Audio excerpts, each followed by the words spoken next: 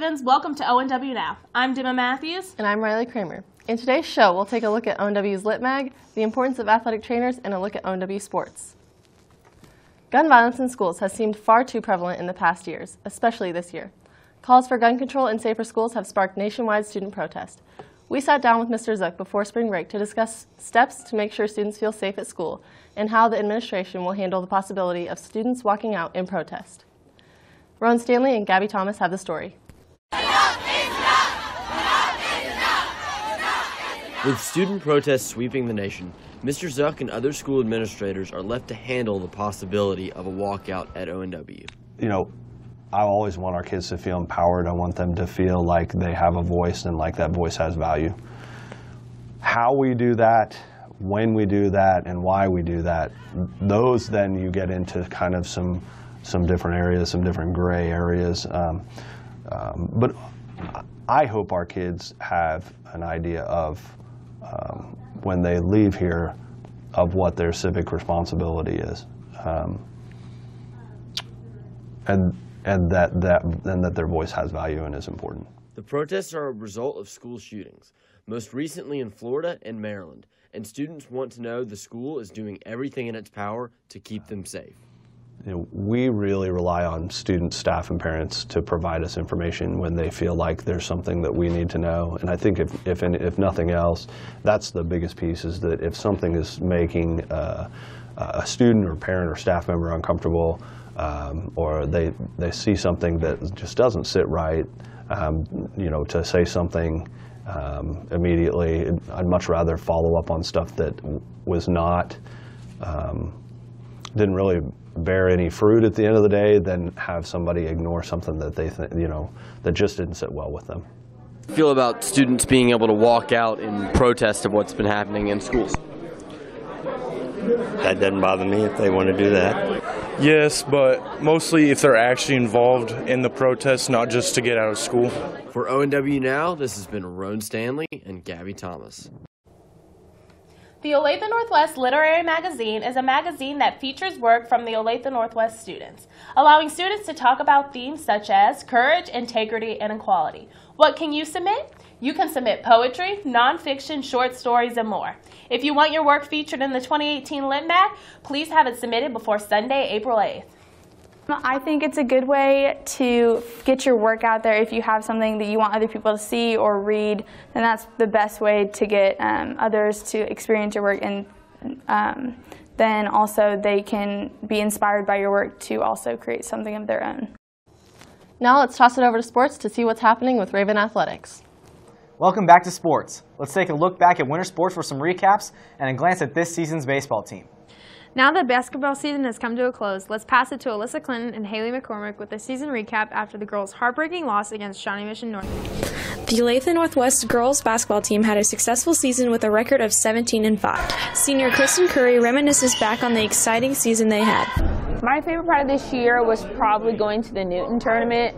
I got really close to a lot of the girls in the team, and it was a really good bonding experience. Even though the Lady Ravens fell short of their goal, Kaylee Kappelman is still proud of how far this team has come. It was disappointing. You know, we fell short going to state in our final game, but you know, gave it our all against all the adversity and in that game, and you know, it's all we can ask. You know, we came together and we gave it our best shot. So, although both seniors are sad to go, they have high hopes for the team next year. The advice I would give to the returning players is that in order for your team to be successful, you really have to build a foundation of like friendship and be close-knit with your teammates, and it makes it a lot more fun to play the game and come together. My advice for next season will just be with 4 seniors leaving, and we all played a very big role in the success of our team. You know, there's a lot of people that are going to have to step up next year and fulfill those roles for them to be as successful. For Haley McCormick, this has been Alyssa Clinton. Now back to game day. After a tough loss against the Olathe East to end the boys' season, Nick Lopez and I put together a season recap. Senior number 11, Jackson Nicodemus. After losing the sub-state championship, Kyle Sheaver reflects on his final season as a Raven. I mean, I thought it went really well, except for we didn't get to make it back to state this year. All the guys stayed close through the whole season. Record showed that. So yeah, I thought it was a productive season. His heartbreaks of the season was the loss to Olathe West. Sheaver explains the disappointment of that defeat. I'd have to say kind of just letting down the school, in the sense of they pictured that game as like the biggest game of the year, and so the hype for it was all up there, and then it just kind of slipped away. Although 8 seniors are graduating this year, Sheaver has high hopes for the future of the program. D will really be able to take charge, along with JL, his hard work and dedication to like defense and stuff like that. I think he's really going to step up, and D's just a playmaker and a leader, so I think that's going to really benefit our school next year. The Raven Bowlers qualified for state for the first time and finished 8th as a team this year. Let's roll it over to Jared Coker. The Raven bowling team just wrapped up a successful season. The boys team accomplished something that hadn't been done in years. The boys took 8th overall at state, with Cameron Kotwitz taking 14th for the boys and Malia Smotherman taking 9th for the girls. So the season this year has been awesome. At the beginning, I didn't think we were going to make it as far as we did, but once we won the city meet, I really liked our chances. I saw what we could do, and I think we just got really fortunate during the regional meet. We all performed, and we were able to make it. The odds for success appear high for next season as well. If we keep it up, then I'm pretty sure the boys have enough confidence to make it to state, and some of the girls too.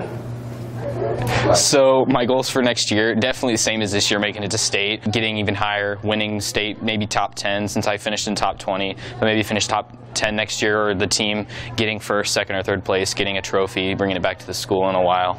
I think that would be pretty cool. For Game Day Northwest, this has been Landon Daniel. Stay classy, Ravens.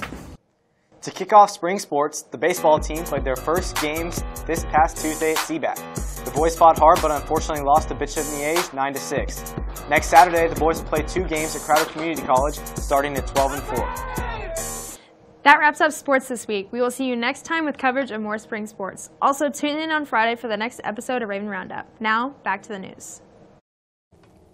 Though you may not have heard about it yet, every March is National Athletic Training Month, held in light to shine on the work that athletic trainers do for both students and professional athletes. This year's slogan is Compassionate Care for All. Jacob Guernsey and Jacob Kaufman caught up with our athletic trainer here at ONW, Steve Hawkins, to find out more about his job and what this month really means to him.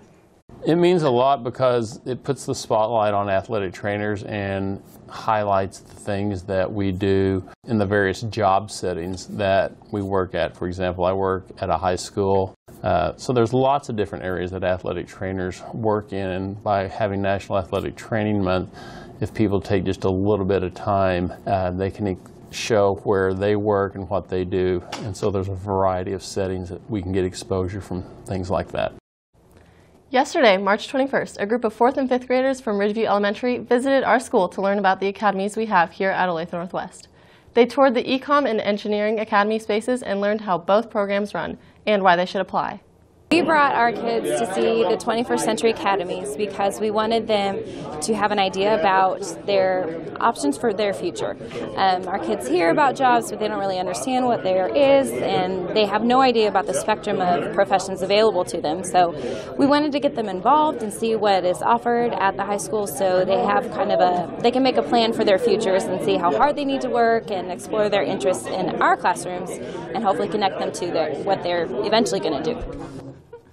That's all for this week's edition of ONW Now Ravens. Make sure to follow us on Twitter at ONW_Raven Daily and on Snapchat at ONW Now. For the Raven Daily, this has been Riley Kramer and Gemma Matthews. Don't forget to catch tomorrow's episode of the Raven Minute, and we'll see you next week for ONW Now.